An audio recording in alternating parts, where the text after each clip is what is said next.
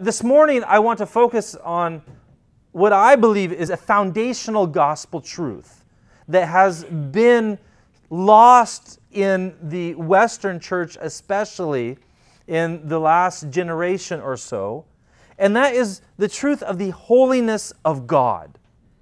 The holiness of God, I believe, is primary to the gospel. Without understanding it, the gospel doesn't really make sense.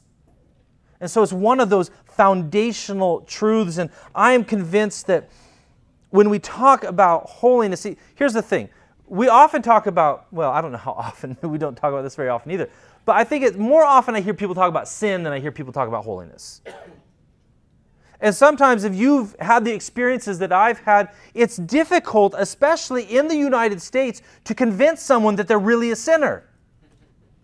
Because, well, that's your standard, and it's not my standard, and I'm living the way I want to live, or I'm better than that guy over there. And it's difficult to really say, listen, no, you're a sinner. And I think that one of the reasons why it's so difficult to convince the world around us that they are sinners is because of a weak view of the holiness of God.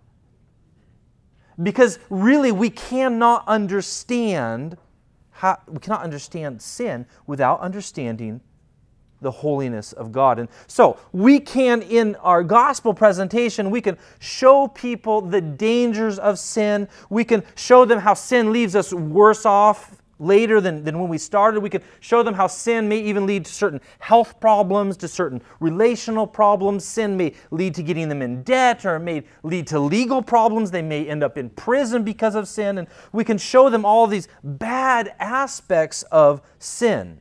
But if we don't show them the holiness of God in contrast to their sin, it's really not that much of an impact. And so we need to return to a gospel that clearly and passionately communicates to the world around us that our God is holy beyond our imagination, and His holiness shines brighter than 10,000 suns, and as it shines upon us, it exposes our sins, and it penetrates the deepest and darkest secrets of our sinful hearts. And as we draw near to God, we more clearly see the problem in our own heart. We need to understand the holiness of God if we are going to really understand the gospel and the dire nature of our own sin. Unfortunately, we live in a world today where nothing is really holy anymore. Have you noticed that? And Pastor Dennis was talking about this. I mean, even gender's not holy anymore. Oh, it doesn't matter, you can be gender fluid, right? And we have gender fluid students. I mean, do we have students that come in and say, I decide I'm going to be a teacher today? What would the school say then? You're not a teacher, you're a student. You can't be fluid like that, but you can be. So we've lost the idea that there is a sacredness, there is something that can't be changed here. There is something that is set apart. And or talk about marriage today, right? Marriage is a sacred, holy thing before God, and yet it has been taken and thrown. It doesn't matter. It doesn't matter if you're two men or two women or a man and a woman. It doesn't matter. You can stay together as long as you want or leave. We've lost this idea that there are certain things that are set in place by God, and they shouldn't be moved, and they are holy, and they are to be honored in our eyes and in our lifestyle. And so it's very difficult to communicate the gospel in a world like that. And I think the other problem that when we think about holiness is that in general there is a wrong understanding of what holiness is in our world. And so I think when you use the word even holy, I mean, what pops into a lot of people's mind is some older woman scowling, looking down at you, pointing the finger and saying, you shouldn't do that. And we kind of think of holiness as sort of like not fun, wearing uncomfortable and tight clothes and being stuffy and generally not fashionable and sitting for long periods of time and listening to boring theological lectures and just really being boring. But holiness is not boring. It is anything but boring, and those ideas of holiness are wrong. So this morning I want to look with you at the idea and understanding of holiness from God's Word to help us gain a fresh and new and biblical understanding of holiness, and how that understanding of holiness impacts our understanding of the gospel and of our salvation and our communication of the gospel. So I want you to look with me at Exodus chapter 3. This is the main text that I want to look at with you this morning, because it is the first time that holiness is really brought out and specifically shown to us in the Old Testament. This is the story of Moses as he was keeping the flocks in the wilderness. And just to give you a little background of the story, if you know anything of Moses' life, and I'm sure some of you do, that he grew up in Egypt, and he fled Egypt because he murdered someone. He was a murderer. And he fled and he began to just be a shepherd, a simple, plain shepherd in the fields. And then one day God calls him and tells him, I'm going to give you this huge task. This task of bringing my people out of Egypt.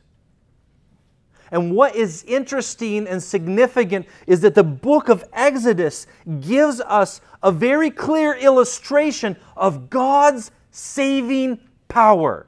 Okay? I want you to remember that when you think of the book of Exodus is about how God saved His people and how He used a murderer to do it.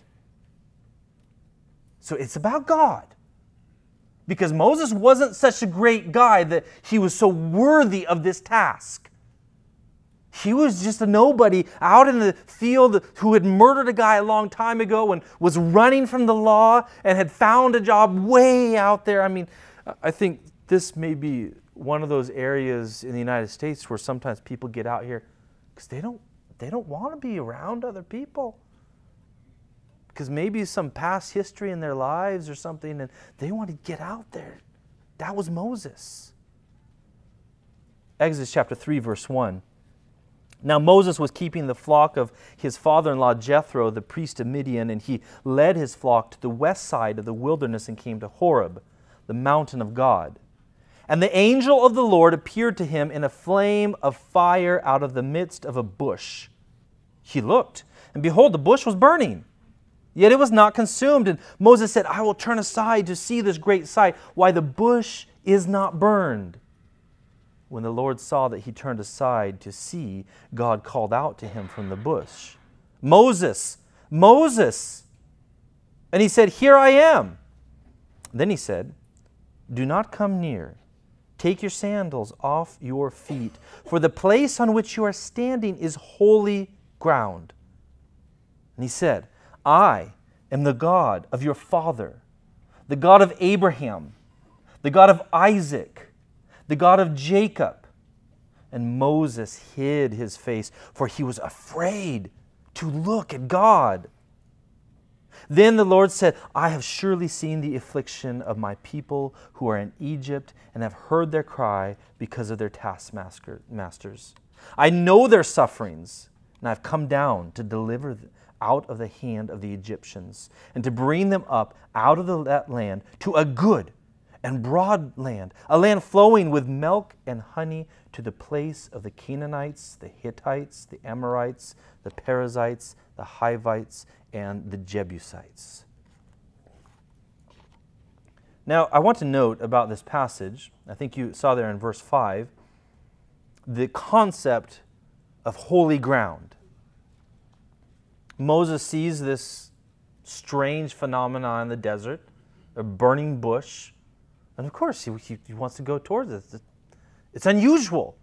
We drove through Vantage in that area. It's like, there's no trees. If I saw a burning bush, I would go there too, probably. But I believe that what this tells us, what we see here, is we see the primacy of God's holiness. The first thing, after God calls Moses and just says, Moses, Moses, it's his name, that's all. He's just getting his attention. And as Moses comes near, the first thing that God says is, do not come near. Take your sandals off, because why? This is holy ground. So this is significant. This is a vital truth that Moses was to understand. And why was it so vital? Because as Moses was tasked to go back to Egypt and go back to Israel, he had to very clearly understand and trust in a holy and unique and powerful God who would be more powerful than Pharaoh, the most powerful God that everyone else knew of at that day. And so God was doing something specifically here with Moses. And you have to remember that Moses came from Egypt, a land full of idols, where Pharaoh was the main god, right? He came from Egypt, and he came from 400 years of slavery in Egypt, and he came from a people who did not have God's word. And if you just think about that for a second. Okay, you're going to someone that has never read the Bible before, that knows nothing about God, that just they might know other things about other gods or idols, or have, they're going to have some wrong ideas about God, right? But they have never picked up the Bible. They don't know who God is. They don't know who Jesus is. They don't know what the gospel is. What is the first thing you're going to communicate to them? That's the situation we have here. And the first thing God says is, it's holy ground. And it wasn't about the ground. It was about the presence of God. And so this was a very important truth for Moses to understand, because it would be vital to his task as he went out to lead the people out of Egypt. And I think that the concept and understanding of holiness must come first, because it instructs us about God's nature. It helps us to comprehend who He is in His essence, and there probably is no other word in Scripture that better, in just one word, gives us an understanding and a description of who God is than He's holy. And that's why we see in Isaiah chapter 6 and Revelation chapter 4, we see that in heaven, what do these angelic beings do all the time? They say, holy, holy, holy is the Lord. Because that is the main truth that we need to understand about God. And when we correctly understand that truth, it informs us about who we are before that holy God. It's a basic truth of the gospel. So, I want to look first just the nature of God's holiness, and then what I would call the character of His holiness as well. The word holy in Hebrew is kadosh. It's used about 450 times. It's quite common in the Old Testament. In fact, you could really look at probably the book of Leviticus. The main verse in Leviticus is, be holy because your God is holy. The main point of all the laws and everything is God is holy, and you can't just come to Him any old way you want to. And so all of those laws were enacted in a large part to just help people understand the holiness of God. But the Hebrew word here for holy, that it has the root of the understanding of the idea is something that is separate. Something that is separate. And I would use two other words to describe that: separate, unique, exclusive. And so even as we look at this story right here, we see that here's Moses out in the wilderness. I mean, it's kind of boring out in the wilderness. It's a lot of the same, right? But a burning bush, that is unique. That is different. That is exclusive. That is not something you see every day. You don't see that. I mean, we see burning forests. We had smoke all over the place, right? When something burns, everything burns. But I think that even God, in choosing this method of communication to Moses, He was saying, listen, this is something special. This is something unique. This is something separate. This is something holy. I am holy. And so when we think about the holiness of God, we understand that God is different from us. There is part of our created being that he says we're creating God's image, right?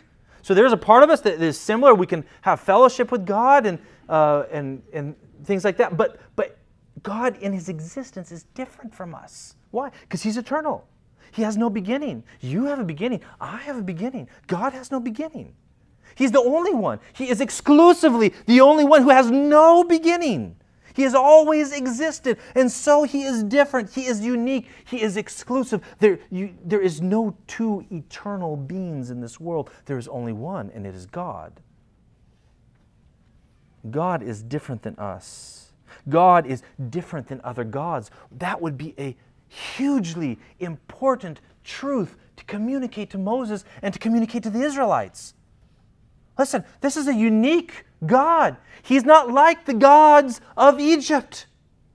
It's interesting if you study some of the gods, they had all of these gods and every one was just kind of there for something you might want in your life.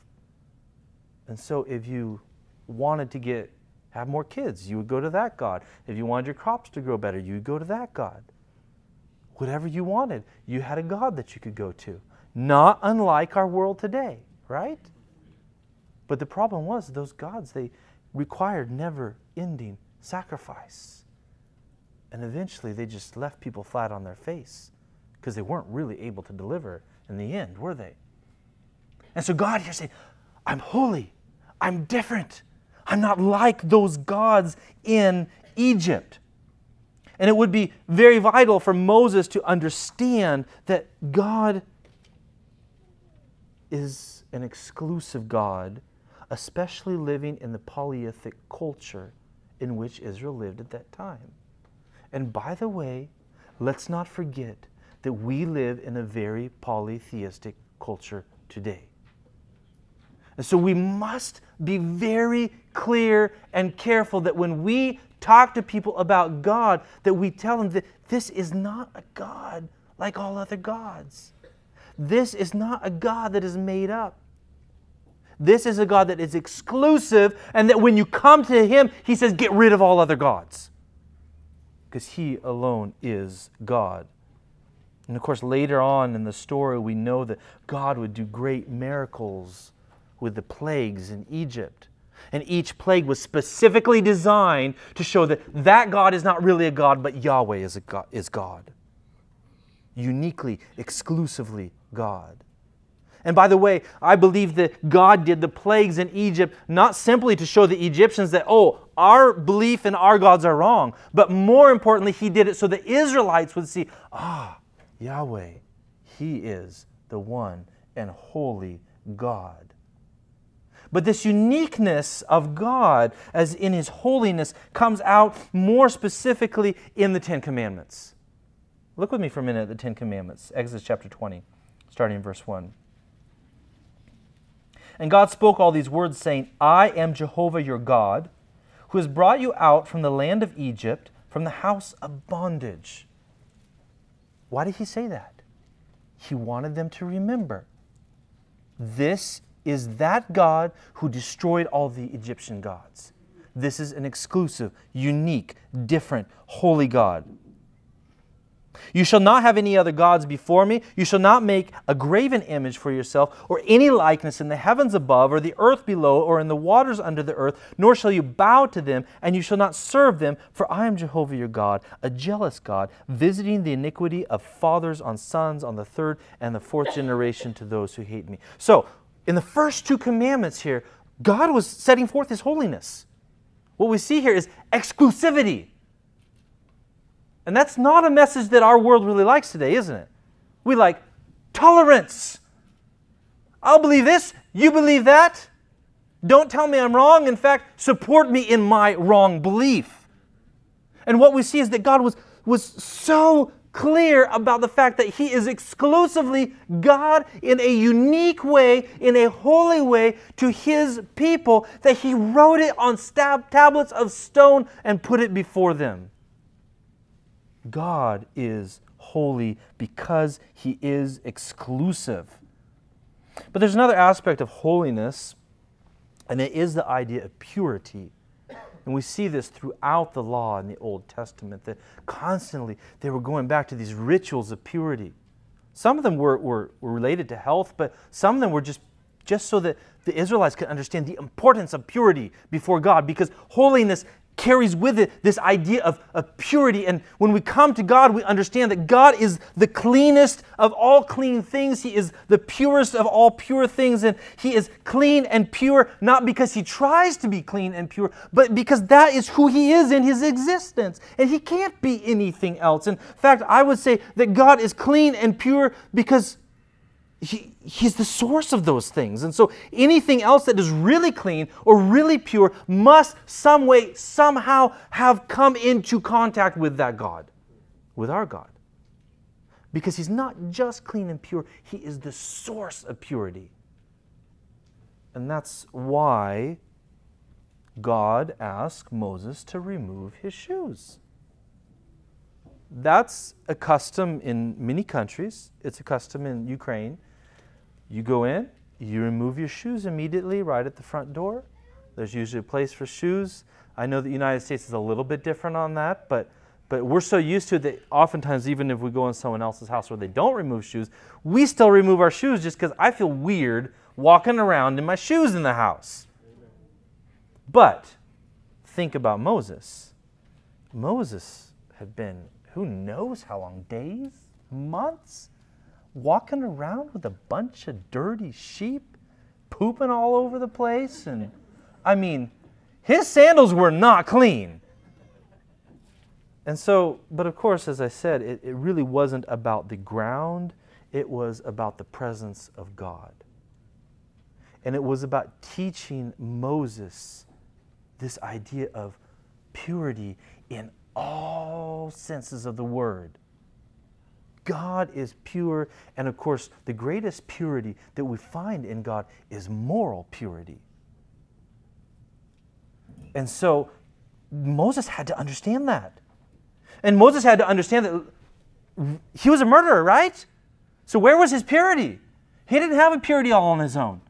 Moses had to understand, like Isaiah had to understand in Isaiah chapter 6, that his purity could only be found in God Himself.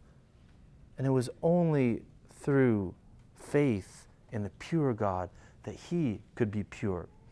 And so this idea of purity was so important. And in fact, I think that God did this, and He wanted Moses to see, listen, I'm sending you to bring these people out of Egypt, and it's not going to be by your power. Because we know just a couple verses later, verse 11, Moses says, well, who am I, right? Who am I that I should go to Pharaoh and I should bring the people out of Israel? Moses understood that he wasn't worthy. He understood that he didn't meet the standard. He understood that he didn't have the purity and he didn't have the power, he didn't have the strength, he didn't have the ability to do this. But it was about God. It was about God. So God is pure in His holiness. And the last aspect of the nature of God's holiness is that God's holiness is something to be honored or revered. And we see this again throughout the Old Testament. It is connected with the understanding of worship. In fact, as God sent Moses out, you know the specific task that God gave Moses? It wasn't just like, hey, free my people because, that's really bad there in Egypt and they probably shouldn't be there. No, it was let them go so that they can do what? Who knows? Worship, right? That's the aspect of holiness. If we understand God as a holy God who is exclusive and who is morally pure and in every sense pure, then He is worthy of our worship. And so the idea of something honored, something special, something set apart for a special purpose, this was all throughout the Old Testament, and you had the articles in the temple that they were just set apart for worship. And God, I believe, wanted Moses to understand this because He was going to create not just a nation, but a worshiping nation. He was bringing them out so that they could worship him. And by the way, I think it's important for us to remember when we share the gospel, that the gospel is about far more than just simply saving people from the fires of hell. Yes, it is about that, but it is about bringing them to a God who is worthy of worship and falling down on your knees before him saying, you are worthy and I will worship you and I will give my life to you because I understand who you are and what you have done for me. And we see the illustration of that in Exodus as God brings his people out and brings them to worship him. And I think that too many churches and too many pastors in our world today have turned faith into just sort of stepping stones to a better life. And they see the gospel call as just kind of a call to living a better life and having a more successful marriage and maybe a better job and things will be nice in your life if you start to come to church and if you put your faith in Christ. Now, while there are a lot of benefits certainly to the gospel, we must understand that the gospel focuses our attention like a laser upon God's holiness and calls us to worship him. Salvation is a call to worship a holy God. So we see that holiness is exclusive, it is pure, it is something that is honored. But now there are two characteristics here of holiness that I also want to look at. And one is simply this: holiness is good. I talked to at the beginning, I said, there's this wrong idea about holiness. It's kind of the stuffiness, it's boring, the finger pointing and all that kind of stuff. But you know what? Holiness is good. It is good for you. It is pleasant when you really understand what it is. And that would be important for Moses to understand as well. This is the best thing for you, Moses, the holiness of God. This is the best thing for the people of Israel as they come out and they learn to live in accordance with biblical principles and to worship God and to trust him and have faith in him. That is good for us. That is a wonderful thing for us. But holiness is also a very immovable and tough standard. And so while it is good, some people look and say, well, holiness, God, he has too many requirements. He's too picky. I mean, my God, he's not picky. He'll accept anyone, and it doesn't matter how you come to him. I had a neighbor, and he was Buddhist, and we had dinner together, and he told me, he said, well, I think like God, he's up on the top of the mountain, and everybody has their own little path up the mountain, and we're all just going to get there eventually, somehow or another, right? And I said, well, no, actually, I've hiked quite a bit, and they usually say, stay on the trail, because it's dangerous. So I said, I think it's sort of like God's on the top of the mountain, and some people are going up, and some people are going down. But some people say, well, that's not a good God that would reject some people just because, they weren't perfect. That he wouldn't let them into heaven. And so they say, I believe in a God that just opens his arms, and he's just a God of love, which is true, he is love, and he just, regardless of their faith, regardless of their life, regardless of anything, he just lets everybody come in. I say, well, it's interesting that I think that we've imagined some sort of rule, some sort of aspects of God's attitude towards us that is not in the Bible. And we've put upon him certain standards that we'd like him to have that we're not willing to put on ourselves, and I'll explain to you why. Imagine the next time you get on a plane.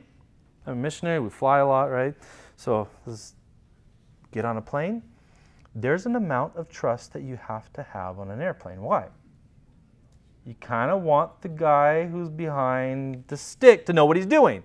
So you get on an airplane, and the flight attendant comes on, and she says, well, dear passengers, welcome to Anything Goes Airlines, and we're glad to have you here, and we're getting ready to take off here very shortly, but our pilot, he suddenly got sick this morning. Sorry, he couldn't make it, so we're just going to put all your names in a hat, and we're going to pull out a name, and whoever we pull out, they get the privilege of flying the plane today.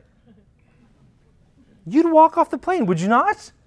So wait a minute, no, I'm not fine with anyone, even if it was me, because I can't do that.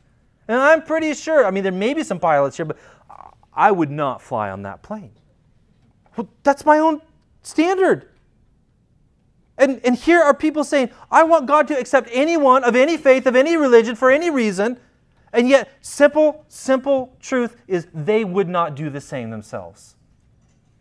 Or let's put it in another way. Let's say you go to a restaurant. You order a nice bowl of soup. We like borscht. It's red. It's kind of like, you know, the soup of that Esau ate. And, you know, wonderful stuff. We put a little sour cream in it. But you go to a restaurant. Let's say you went to a Ukrainian restaurant. You ordered borscht, right? And they bring it to you, and there's a dead mouse floating in your soup. You say, I'm not going to accept this. I have standards. I might get sick. That's nasty. That's not clean. That's not pure. I expect things to be clean back there in that kitchen. Honestly, sometimes I don't want to look in the kitchen when I go to different restaurants, but I expect things to be clean. I have standards. And I would suspect that you would not only send that bowl back, but you would probably leave the restaurant and never go there again. Why? Because you have standards of purity and doing things right and cleanliness. And so how can it be that then people say, well, they have those standards, but if I turn to God, I want Him to be sort of this spineless jellyfish that is just sort of, you know, all things to all people everywhere at all times. I'm sorry, I don't want a God like that. I don't want a God that's going to serve me soup with a dead mouse in it. I want a God that's going to serve me something healthy and holy and righteous and good for me. And so this whole idea that God will just accept everyone at any time, it's not good. Holiness is good. And it is good for you.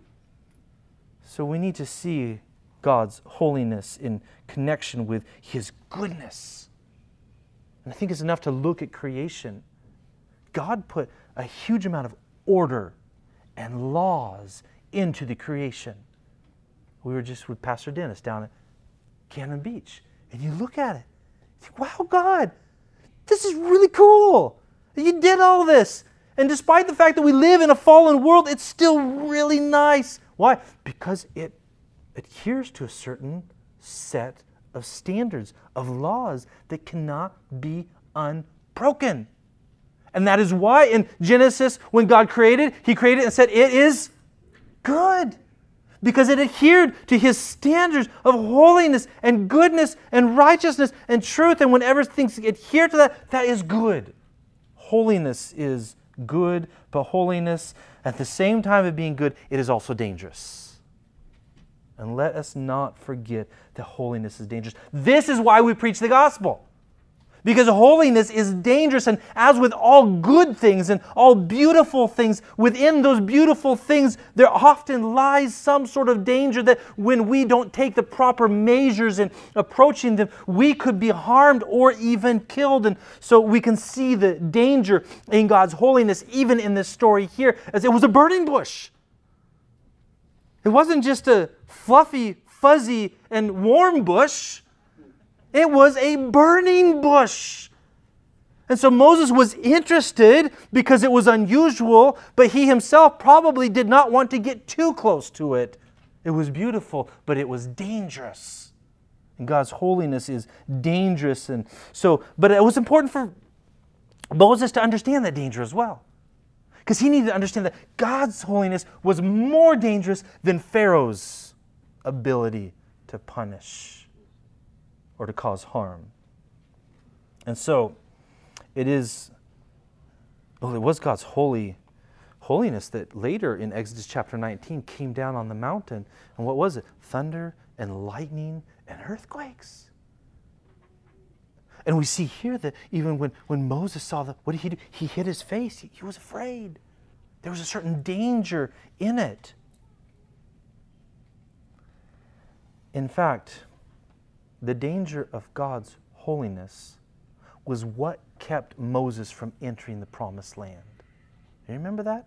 This understanding of holiness was so important to God that Moses would now go out and communicate to the Israelites God's holiness, that there is this story, we can turn to it real quick. In Numbers chapter 20, starting in verse 10, when Moses and Aaron come to the rock and the people are complaining, and Moses kind of loses it a little bit, and he does not obey God completely, and he strikes this rock, and here's what it says, Numbers 20, starting in verse 10. Then Moses and Aaron gathered the assembly together before the rock, and he said to them, "Hear now, you rebels, shall we bring water for you out of this rock?"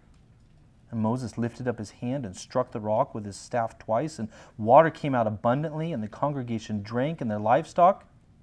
And the Lord said to Moses and Aaron, "Because you did not believe me, to uphold me as holy in the eyes of the people of Israel, therefore you shall not bring this assembly into the land that I have given them." That's how important God's holiness was. Moses had great responsibility as a leader. And part of that responsibility was to uphold God's holiness before the people. And when he acted as a rogue agent here and just sort of did what he wanted, God said, "No, you did not communicate my holiness to them, and so I cannot allow you to go into the land." Low views of holiness will always destroy our spiritual life. And they will not only destroy our spiritual life, but they will destroy our ability to communicate the gospel. They will actually remove our motivation to communicate the gospel. We have to understand and keep God's holiness high. We can see the danger of holiness simply in created things. Lightning is a beautiful thing from a distance, right? But you don't want to get too close. Or think of a river. We came up by Soap Lake, and I'm looking at this river. It's beautiful. It's amazing. It carved this deep gouge through stone. It's powerful, and it's beautiful, and it's great to look at, and it's useful. I mean, large ships can go up rivers, but you know what? If you fall in that river without a life jacket or something, it can take your life. And so, of course, God's holiness is also dangerous. I love how it's put in C.S. Lewis' Narnia series, where they talk about Aslan and they say, after all, he's not a tame lion. Think about that. He's a good lion, but he's not a tame lion. So you better make sure that your approach to him is in line with his word. Now, finally, I want to just kind of make a little transition over to the New Testament. We talked a lot from the Old Testament, the understanding of holiness, but how does that really relate to the gospel? Let me just say this first. The gospel without God's holiness may have all the trappings of religion and look very Christian-esque and sound very good, and it may call people to do very good and noble things and live decent lives, but without a clear an unhindered vision of God's holiness and the terribleness of that holiness and the goodness of that holiness, the gospel is spineless. It is like a wild animal with no teeth. It just can't do what it was intended to do. There is no light. There is no ability to see our sin and understand our decrepit state before God. Without holiness, there's no motivation for repentance. There's no understanding of the need for forgiveness and no comprehension of why we need a new birth. And so when our gospel message fails to communicate God's holiness, it doesn't just weaken the message, it destroys it. It takes the foundation out from underneath it, and it removes the very need for salvation and the goal of salvation. So, when we look at the gospel, we really see that the gospel is about holiness. And one of the verses let's take a look in the Gospels. Matthew chapter 23, verse 27. We find that Jesus often had to come up with this idea of a false understanding of holiness. You see, the Pharisees, they tended to have that stuffy, boring, point your finger at somebody else, scowl at them and say, you shouldn't do that. That was their understanding of holiness. And their understanding of holiness was, I'm holy, you're not so much holy. And it was arrogant. And so Matthew chapter 23, verse 27, how does Jesus describe the Pharisees? Woe to you, scribes and Pharisees, hypocrites, for you are like whitewashed tombs, which outwardly appear beautiful, but within are full of dead people's bones and uncleanliness.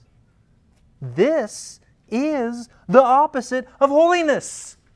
And it doesn't take you very long to read in the Old Testament and read through the laws and understand the problem of even touching a dead body would make you unholy for several days.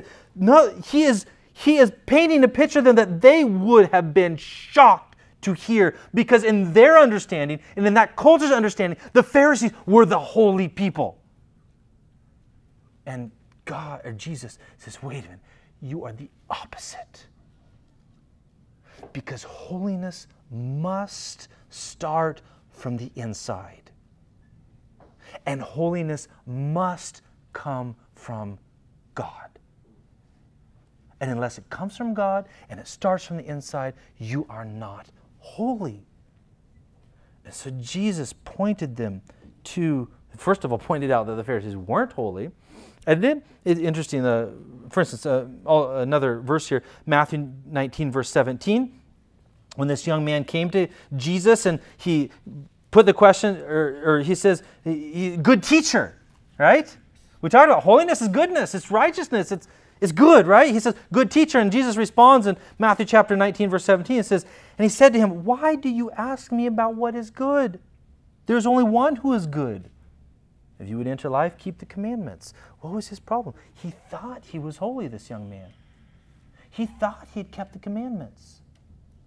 And Jesus is pointing him back, saying, listen, there's only one who is really good, who is really holy, and it is God. He's exclusive. He's unique. Jesus is really our example of holiness, and we see that much of the preaching of the New Testament points us to a Messiah who uniquely, exclusively lived a completely pure and holy life. That is why he could be the Messiah. That is why he could die on the cross for our sins, and that is why he conquered death. And so, the last verse I want to share here, Hebrews 7:26, says, for it was indeed fitting that we should have such a high priest, holy, innocent, unstained, separated from sinners, and exalted above the heavens. The author of Hebrews uses such terminology to help us understand the purity and holiness and exclusivity of Jesus as the unique person who was holy in his life here on earth. Innocent, unstained, separated from sinners, and exalted above the heavens. And so the gospel points us to holiness. It is a unique message in that sense. It is a message that points us to a holy God and a holy Messiah, and it helps us to see the contrast of our own lives in regards to that holiness, and then says, here is the solution. And his name is Jesus Christ. The gospel is a holy message. It is a pure message. It is a message that brings us to our knees in worship. And if we preach the gospel correctly, then people will understand that they do not meet God's holy standard. They may not believe, but they will understand when we truthfully and accurately preach the holiness of God in our gospel. Let's pray.